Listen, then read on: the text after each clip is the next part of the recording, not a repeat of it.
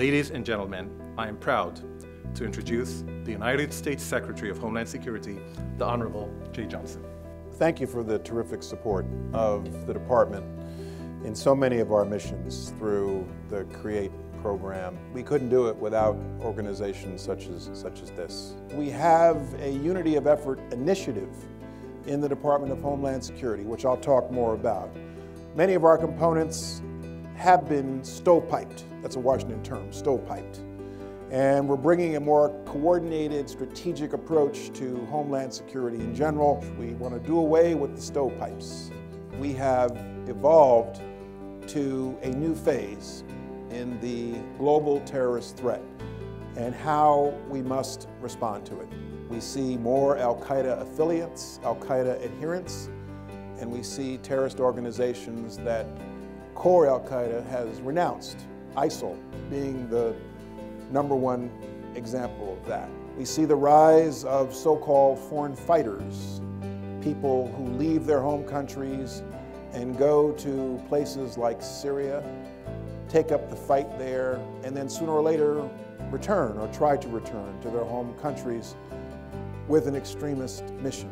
We see a very effective, slick use of social media, of the internet, by organizations such as ISIL that have the potential to recruit and indoctrinate people in their home countries without that person ever having gone to one of the training camps or receiving a direct order from a terrorist leader.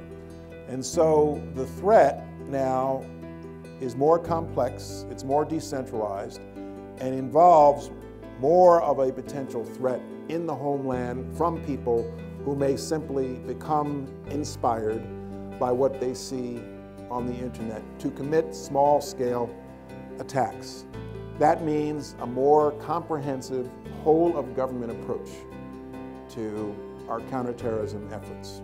We believe that we need to partner more closely with the LAPD, with the NYPD, other major metropolitan police departments. We need to engage community organizations that themselves have the capacity to reach those who may be inclined to turn to violence. Everyone here, I'm sure, has heard of our executive actions to reform the immigration system. We're focusing more on convicted criminals as opposed to people in the interior who have been here for years, who've committed no serious crimes. We have finite resources. I want to see our department focus more on criminals. We have prioritized border security, security at the border, and we're supporting high-skilled workers by facilitating getting green cards earlier in high tech for high-skilled workers. So we've done a number of things to reform the system. Since the 1980s, the population of undocumented in this country, according to Pew, has stopped growing. More than half, according to Pew, of that number, 11.3, has been here more than 10 years. So it is a relatively stagnant population that is effectively integrated into our society, and they're not going anywhere. We are not going to deport 11 million people, which is why we decided to create the Deferred Action Program for parents as well as children who qualify, who've been here more than 5 years. We want to know who those people are. We want them to come out of the shadows for a number of reasons, including the law enforcement reason. From the perspective of law enforcement, we want to know who these people are. We want to encourage them to report crimes. We want them on the books. We want them paying taxes. Cybersecurity is another important priority of ours in DHS. There are attacks daily in the United States on our cyber infrastructure, on our internet, as all of you know. We pursue our cybersecurity mission through the National Protections and Programs Directorate. Coast Guard has a maritime cybersecurity mission, and the Secret Service. The Secret Service does protection, but the Secret Service is also a group of criminal investigators. Combating Ebola, everybody here knows about the Ebola virus outbreak in West Africa last year.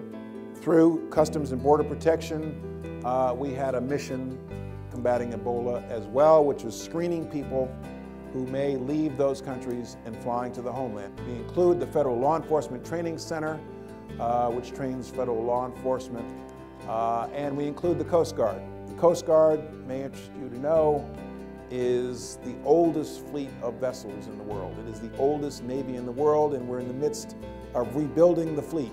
We're on a continuing resolution right now, which expires on February 27th. What that means is that we're constrained in our spending to last year's spending levels, and we don't know how many more CRs we're going to get. It's a little like trying to drive across country on no more than 5 gallons of gas at a time, and you don't know where the next gas station is. Congress right now is at an impasse. The House passed a bill, which was a good bill, and the Senate has not acted on the House bill, and at the moment they're doing this. Given the global terrorist threat, given our need for added border security, and all the other things, we need a fully funded Department of Homeland Security. The most important thing we can do for the strength of our nation is preserve our values and be not afraid. You cannot terrorize somebody. Terrorism cannot succeed if we are not terrorized, as somebody once said.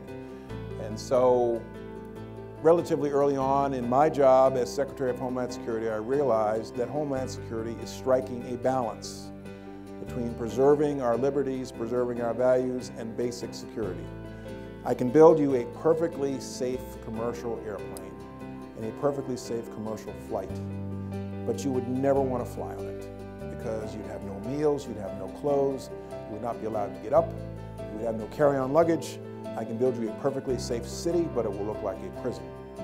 And so part of Homeland Security is preserving our values, encouraging our people to associate, embracing diversity, and not being afraid. And so we see that across the entire world.